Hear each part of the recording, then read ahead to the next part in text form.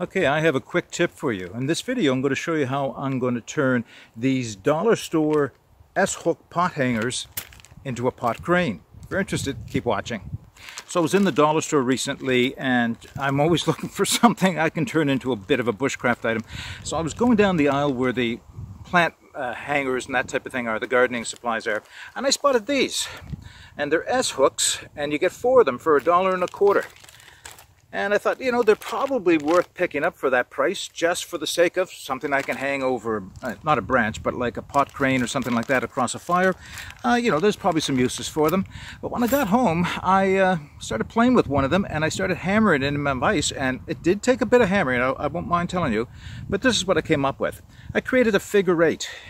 And with this figure 8, I can make a very expedient pot crane for hanging over a fire. Let me show you how it works. Okay, you're going to have to work with me on this today because we're under a fire ban.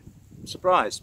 Dry, beautiful weather, you know, very few clouds in the sky, very low humidity, strong winds, forests are dry, and here we are under a fire ban. So I can't have an actual fire to show you, so you'll have to take my word for it. This will work over a fire because I have given it a try. So let me show you what I've done.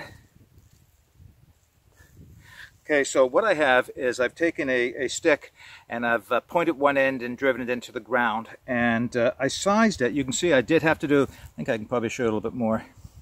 I did have to do a little work with the knife just to thin it out because it was just a little bit too thick. But the idea is to take one end of this figure 8 and be able to put it on over top and adjust it. And that's how you'll decide how much how far down you want to taper it, or unless you start with a thin enough stick that'll go up and down. So you get some height adjustment by tapering that like that. Then you need a second stick, and on the end of that stick you'll do the same thing, taper it. So the way this works, drop it down over the upright, drive the other one, well, not drive it through, just fit it through, and there you've got a pot crane, one that you can swing in and out over the fire and lift just by going up and down on it, and it will pinch itself. There is a bit of spring to this. Now I'm just going to move the camera and you'll be able to see what it would look like over an actual fire. Alright, so this is where your imagination comes in, because we're imagining we have a fire here between these two logs, which of course we don't, but I have my stake driven in the ground, and I have my crossbar or my the member that goes out over the fire, and you would put a notch in it if that's the type of pot you want to use. So I've got it adjusted to where I think I need it. Here's my pot, and I can hang my pot over the fire. Just that simple. Now, how much weight will it hold? Well, I've had pots of water over it. I haven't had anything like a Dutch oven over it, but I've had pots of water, probably 2 liters is the most I've hung over this so far, and it still seems to work.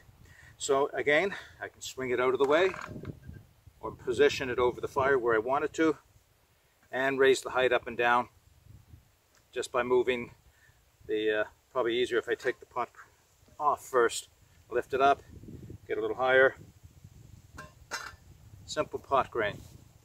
Very simple idea, something to play around with. It does take a little bit of experimentation to learn what's the right thickness of stick you're going to use, but once you get it, it's pretty simple. So it's just something you can put in your backpack and it will work for you.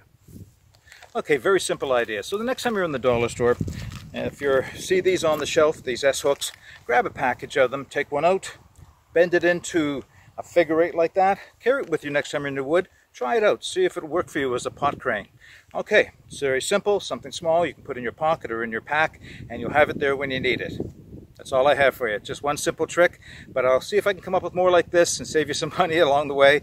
In the meantime, get out and explore and take that path less traveled. It'll make all the difference. Bye for now.